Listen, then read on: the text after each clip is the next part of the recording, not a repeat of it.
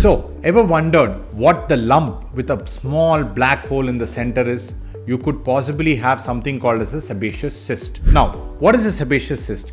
A sebaceous cyst is a small round lump that develops under your skin.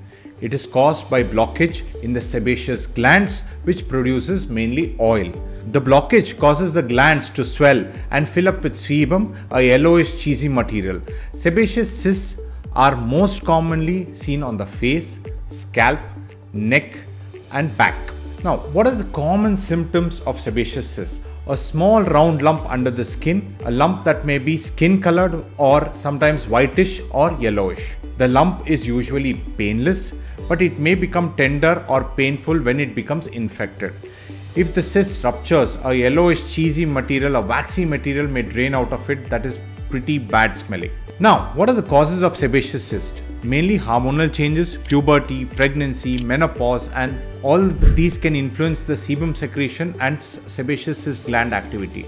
Any injury, a bump or a scrape can cause damage of the glands and lead to blockage. An infection, generally bacterial, can lead to a blockage and inflammation. Now, how do we treat a sebaceous cyst? Most of the small sebaceous cysts do not require treatment and generally they may drain away. But if a cyst has persisted and stayed on for a very long time, it's better you meet a surgeon and get it sorted with. However, if the cyst is bothersome and becomes infected, a doctor must drain it or must remove it. Now, when the cyst is infected, it becomes bulging with yellowish content of pus. The doctor may offer you a solution where we drain the abscess. We give local anesthesia into that area and then we make a small nick and we will drain the pus out, okay? But this is not a permanent fixture. Normally, sebaceous cysts should be excised in the operation theatre under local anesthesia where we remove the complete cyst in toto so that the recurrence doesn't happen. Small sebaceous cysts are normally done as an OPD procedure where you do it in the OPD after giving a small dose of local anesthesia and then we remove the cyst in toto and put some sutures. But if you have multiple cysts or a very large cyst, local anesthesia will not work, and for this you will have to get admitted in the hospital and get the cyst removed. Now, coming to how to prevent sebaceous cyst.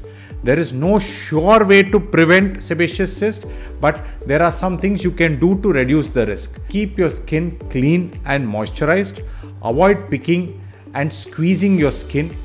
Wear a sunscreen to protect your skin from sun. Probably using some sort of a salicylic acid body wash, especially if you have back sebaceous cysts, will help in a long-term process. I hope this video about sebaceous cysts was useful and educative. You can reach out to me. If you like the video, please share and subscribe with your friends. Thank you.